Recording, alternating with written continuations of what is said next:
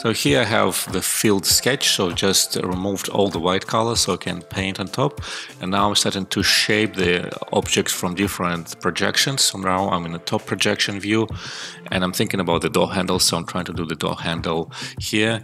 I have different symmetry options activated, and right now I have symmetry on all planes. So you can see I've just turned off Z symmetry, and then I start to turn off X symmetry, so I can just make an opening from the side for the door handle.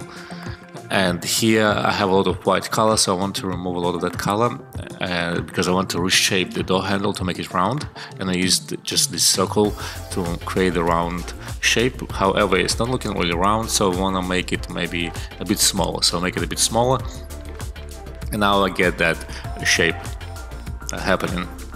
So just reducing, removing some material by subtracting and drawing the rectangle on top. Again, just shaping this parts. Then I want to make a hole through the whole handle, and I've just made it. Now we have a cut through the whole handle, and I cut the top. So I'm just trying to make it a bit nice and tight. So the benefit of it is just it's so easy. You just do rectangular drawings, just circles and squares, really no-brainer. And every time, here I thought that the handle was a bit too long, so I decided to move it across. And now I want to create a couple screw ports here, a couple holes. So if I press the space bar, it will allow me to put a numerical value, so I can put 10 millimeters there.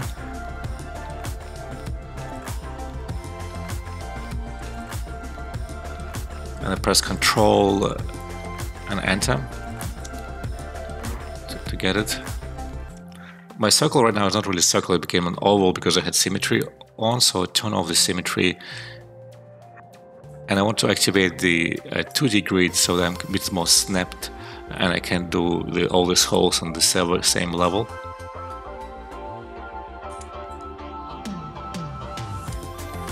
So here you go. I draw from that middle of that grid 10 millimeters, 10 millimeters again, Control Enter to cut the hole. And then I always check, rotate the object and see how it looks.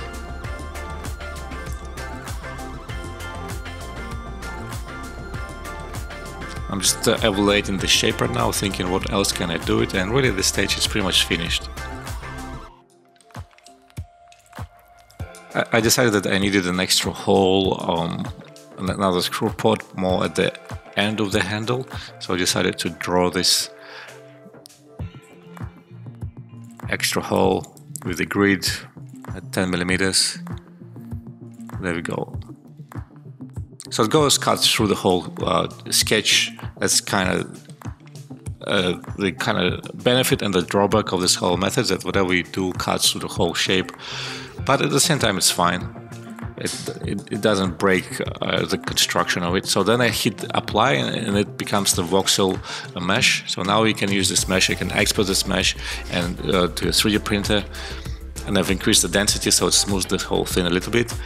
And then I'll be just looking at it, and I can play